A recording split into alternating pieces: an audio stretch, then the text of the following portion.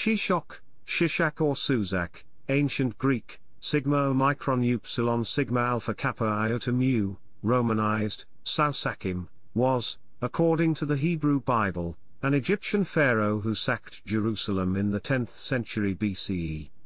He is usually identified with the pharaoh Shoshenq I. Chapter 1, Biblical Narrative. Shishak's campaign against the kingdom of Judah and his sack of Jerusalem are recounted in the Hebrew Bible, in 1 Kings 14:25 and 2 Chronicles 12:1-12. According to these accounts, Shishak had provided refuge to Jeroboam during the later years of Solomon's reign, and upon Solomon's death, Jeroboam became king of the tribes in the north, which separated from Judah to become the kingdom of Israel. In the 5th year of Rehoboam's reign, commonly dated ca. 926 BCE, Shishak swept through Judah with a powerful army of 60,000 horsemen and 1,200 chariots, in support of Jeroboam. According to 2 Chronicles 12:3, he was supported by the Lubim, the Susakim, and the Cushites. Shishak took away treasures of the temple of Yahweh and the king's house, as well as shields of gold which Solomon had made. Rehoboam replaced them with brass ones. According to 2 Chronicles, when Shishak, king of Egypt, attacked Jerusalem, he carried off the treasures of the temple of the Lord and the treasures of the royal palace. He took everything, including the gold shields Solomon had made. Flavius Josephus in Antiquities of the Jews adds to this a contingent of 400,000 infantrymen. According to Josephus, his army met with no resistance throughout the campaign, taking Rehoboam's most fortified cities without fighting. Finally, he conquered Jerusalem without resistance, because Rehoboam was afraid. Shishak did not destroy Jerusalem, but forced King Rehoboam of Judah to strip the temple and his treasury of their gold and movable treasures. Shishak was also related by marriage to Jeroboam. The wife of Jeroboam is unnamed in the Masoretic text, but according to the Septuagint, she was an Egyptian princess called Anio. And Susakim gave to Jeroboam Anio, the eldest sister of Thekmina his wife, to him as wife. She was great among the king's daughters. Chapter 2, Shishak's name. Texts written in various ancient languages seem to indicate that the first vowel was both long and round, and the final vowel was short. For example, the name is written in the Hebrew Bible as. The variant readings in Hebrew, which are due to confusion between the letters less than greater than yod and less than greater than vav that are particularly common in the Masoretic text, indicate that the first vowel was long in pronunciation. The Septuagint uses sigma omicron upsilon sigma alpha kappa iota mu, derived from the marginal reading of Hebrew. This indicates during the 2nd century BC Hebrew speakers or Alexandrian Greek speakers pronounced the name with an initial long close back-rounded vowel.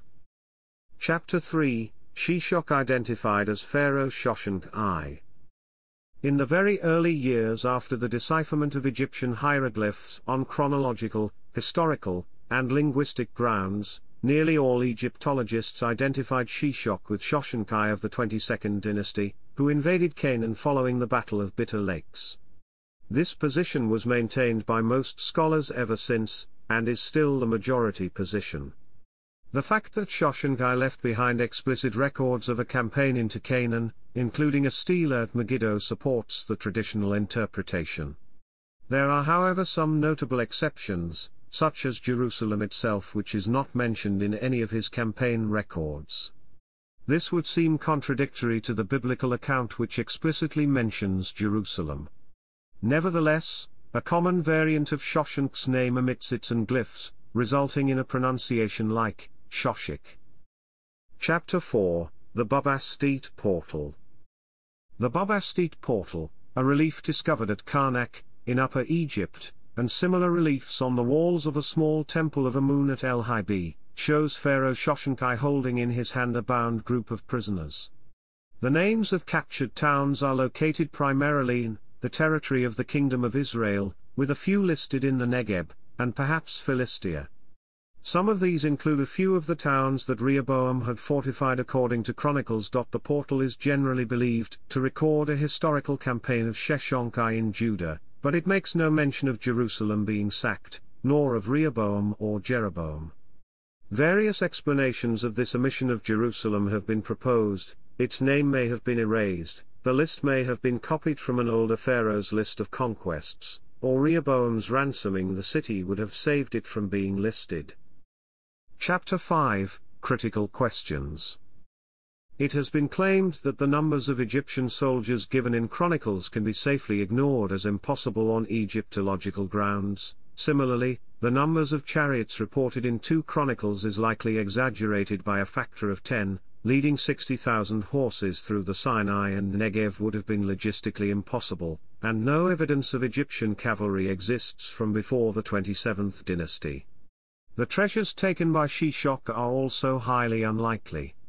Firstly, no united monarchy of Israel and Judah occurs in Shoshenq's list of conquered enemies. Second, the material culture of 10th century Jerusalem and surroundings is alleged by some scholars such as Israel Finkelstein to have been too primitive to allow for any treasure that an Egyptian pharaoh would have been interested in. Finkelstein concludes that the looting narrative should probably be seen as a theological construct rather than as historical references. Chapter 6, Fringe Theories. Other identifications of Shishak have been put forward by chronological revisionists, arguing that Shoshenq's account does not match the biblical account very closely, but these are considered fringe theories. In his book Ages in Chaos, Emanuel Velikovsky identified him with Thutmose III of the 18th dynasty. More recently, David Roll's New Chronology identified him with Ramesses II of the 19th dynasty, and Peter James has identified him with Ramesses III of the 20th dynasty. Chapter 7, In Popular Culture. Shishak is mentioned in Steven Spielberg's action-adventure film Raiders of the Lost Ark as the pharaoh who seized the Ark of the Covenant from the Temple of Solomon during his raids on Jerusalem and hid it in the Well of Souls in Tanis.